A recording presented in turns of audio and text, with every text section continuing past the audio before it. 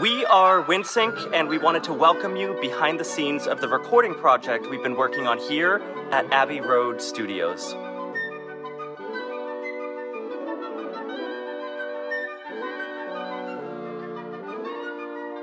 We were thrilled to get the call from our friend Miguel del Aguila, whom we've joined here to record 4 of his works: Sambiata, which was written especially for this project, 2 recent quintets, Blindfold Music and Quintetto Sinfonico, as well as a new version of the beautiful Absent Lights for reed trio.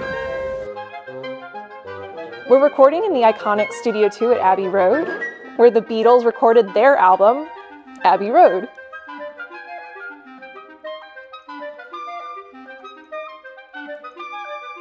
We're taking full advantage of their unparalleled and historic microphone collection and the brilliant ears of their sound team.